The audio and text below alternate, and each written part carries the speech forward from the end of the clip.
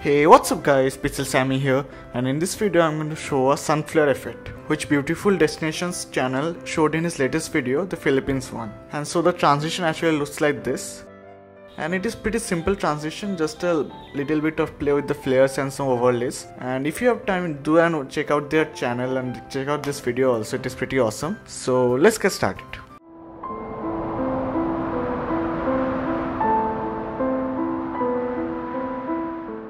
So in Final Cut Pro, we have two clips, this and this, and as you can see there is some sun flare already in the clip, so it is pretty easy.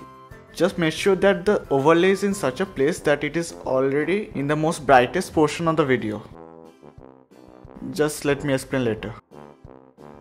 Okay, just let me cut the overlay. The overlay's link will be in the description below. And I'm going to reverse it because it is in the reverse order.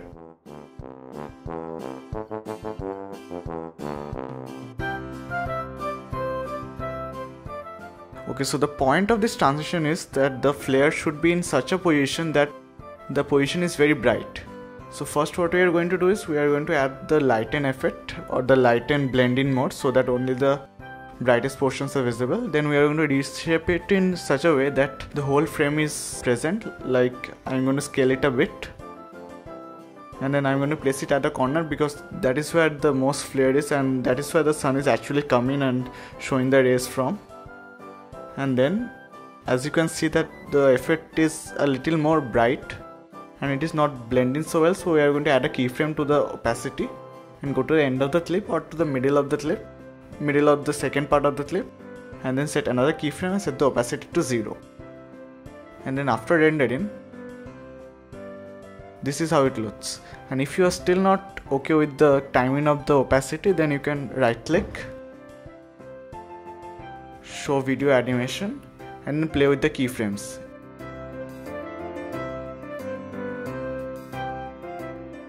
And then this is a pretty simple transition and a pretty good one also, a very subtle one. And the second part is when change the color also in the color board panel. Just play with the color in the color board and change the saturation, color and all those, but for me this color is just fine. So I hope this video helped you a lot, and I hope you guys made good transitions with this effect. And just make sure that you do not directly copy someone else, do not directly copy Beautiful Destinations, just use it in your own way, in your own style, so that you guys can stay away from the crowd, stay aside from the crowd and make your own existence in this world of YouTube or in the world of cinematography or anything. So with that being said, thank you so much for watching guys, hope you have liked my video, and if you are into cinematography, photography and filmmaking, then do check out my channel. My channel is just for you, and if you like my content, then please consider subscribing to my channel because I make regular quality content each alternate days. So with that being said, this is Pixel Sammy signing out. Peace out.